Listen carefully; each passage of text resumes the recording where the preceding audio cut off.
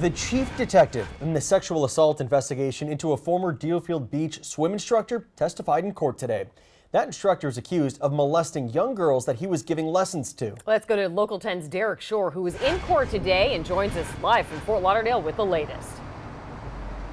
Well, it was yesterday we saw and heard the alleged victims in this case, as well as their parents. Today we got a chance to hear from the investigators, defense attorneys calling into question their investigation.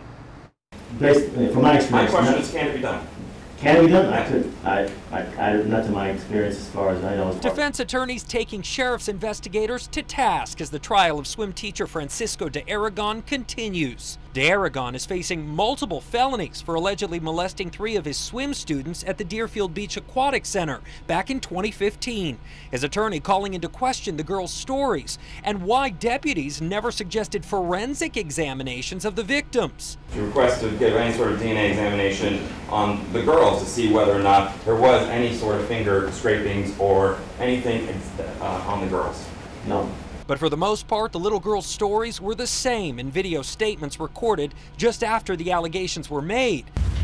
When I went to the pool, I was trying to swim and I couldn't, and they touched my bracelets. The little girls identifying De Aragon in photo lineups. How did that make you feel? Sad?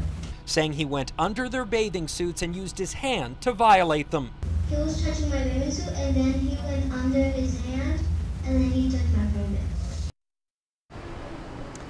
And late this afternoon, kind of a bombshell, we are learning that De Aragon is planning on testifying. According to prosecutors, they were not expecting that, but he did tell the judge late this afternoon that he does plan on doing so. That will likely take place tomorrow. This alleged molestation happened in front of other people that maybe did not notice it, and that is where the defense plans on trying to point their case, trying to ask other teachers, saying, did you see anything?